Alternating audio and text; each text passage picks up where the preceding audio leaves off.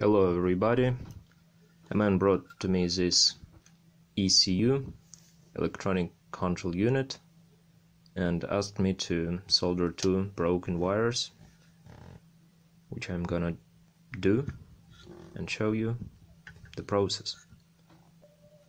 That's the back side. Here is the marking. Now let's see it's under the microscope.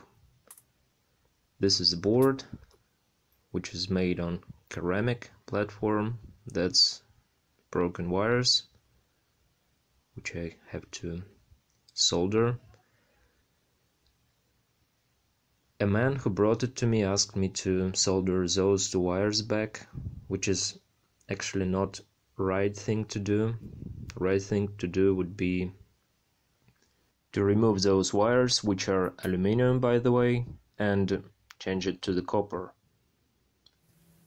But man wants it to be fixed like it was before, so let's try to remove the silicone and somehow reconnect those wires to the pad.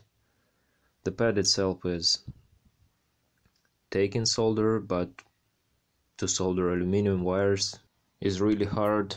You should take some special flux and try to reconnect it, which I did.